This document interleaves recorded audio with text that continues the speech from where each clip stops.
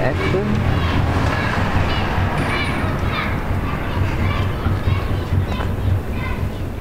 They always say the more money you have, the less freedom you have, actually, because you know, you have so many things to take care of, people to pay, permits, and when you're doing it, you know, the guerrilla style, it becomes a revolutionary thing. It becomes, you know, counterculture. You're free, supposedly. My name is Robert Beshara, and I study theater and music. I'm pursuing an MFA in film and digital imaging here at GSU. Yeah, my dad is he's a filmmaker, like I told you. He started out as a documentary filmmaker. He did that. He's what you may call a socially conscious filmmaker, so he really cares about changing society in a way. I've done a number of short films.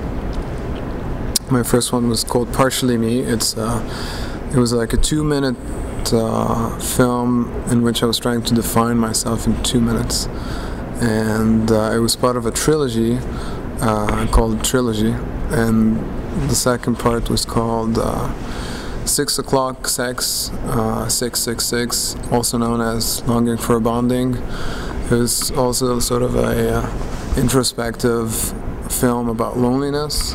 These films basically explore dream states and you know, human psyche. So, and I'm just interested in how they visualize that.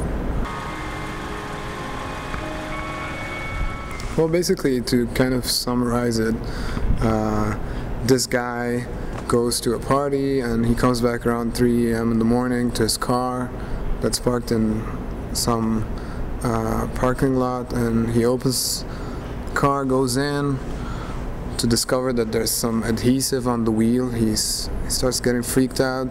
Then he starts hearing sounds in the back seat of the car. He looks back, he discovers there's a guy who is naked in the back seat of his car, and he's masturbating, and it just freaks him out.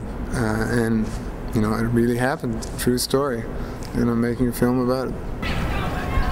Sounds good. Well, see you then, bro. Take care. See you, bye.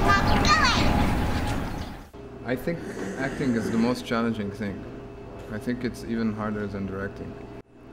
Part of it is letting go and trusting that most challenging my DP will I think it's even harder achieve what I want him to achieve. And you know, it's very clear about my shot lists for the stage. Very organized. Maybe a little bit obsessive about it. I tell him all of that. We discuss the storyboard, the shot lists beforehand, and I just put my trust into him. You know, and if something I'm hesitant about, I would watch it after. You know, just doing the same. If it's something like a long take or something, you know, that involves camera movements, and being that I come from a theater background, I like the idea that it's, you know, one take, no interruptions, no sophisticated angles, just interesting camera movements, and focus on acting, performance. And there's something magical about those long takes from the past. There's something zen almost about them. You know, it's a meditative approach to filmmaking. Yeah, usually the good filmmakers nowadays, especially from the older generations, they still you know, employ that. We lost those due to MTV.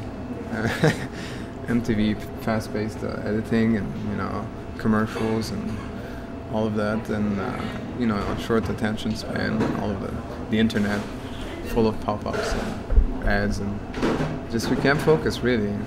I think fast editing is not, I don't have a purist attitude, it's just I think when it's needed it should be there, but not all the time. Like you know, watch films nowadays is just, you know, very fast editing just because they don't want to lose the audience. Not because it's needed for that specific moment in the movie.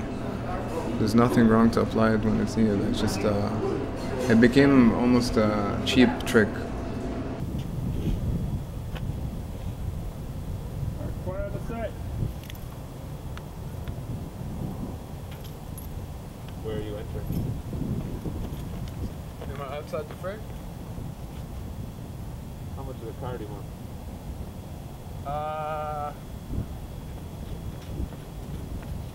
Up from here is fine.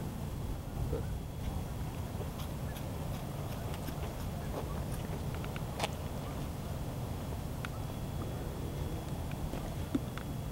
Action.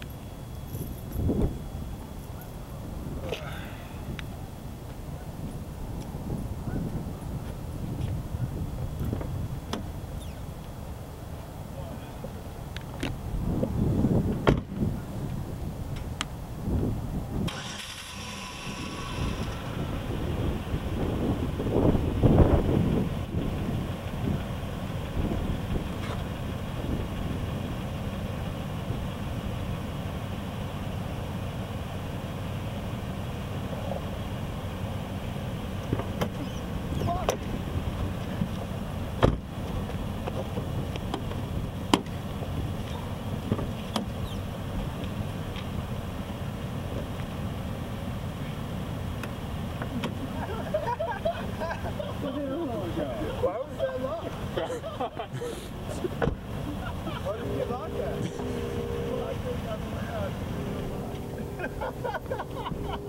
I don't know if you're adding something to the art by shooting guerrilla style. It's just that you're transcending the legalities and financial issues, and think of it in a very basic way, as if a person at the dawn of time with a camera shooting in the forest or something.